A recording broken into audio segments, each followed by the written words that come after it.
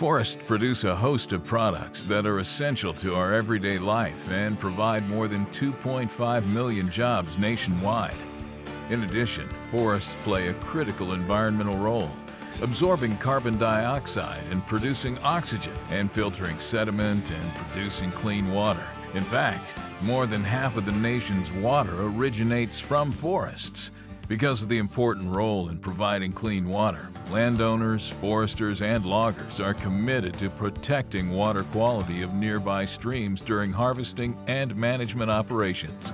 In most southern states, the forest industry has worked cooperatively with state forestry and environmental agencies to develop a set of voluntary guidelines to protect water quality during forest management operations.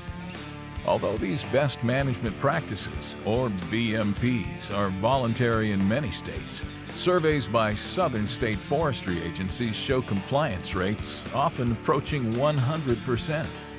In addition, numerous studies have verified that BMPs are highly effective in protecting water quality and maintaining water quality standards. In other words, voluntary BMPs are being followed and water quality is being protected. Foresters, loggers, and other industry personnel receive training on BMPs, and forest management operations are periodically monitored by representatives of forest landowners.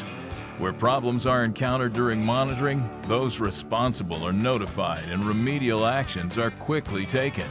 Increased participation in forest certification programs by landowners and forest products companies over the last 10 years has created further incentives to maintain a robust monitoring program and increase BMP compliance.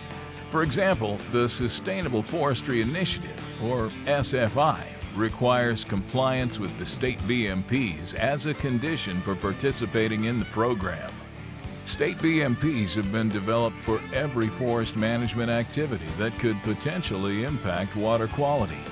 For example, Alabama's BMPs include guidelines for stream-side management zones, stream crossings, forest roads and timber harvesting, reforestation, wetlands, and revegetation stabilization.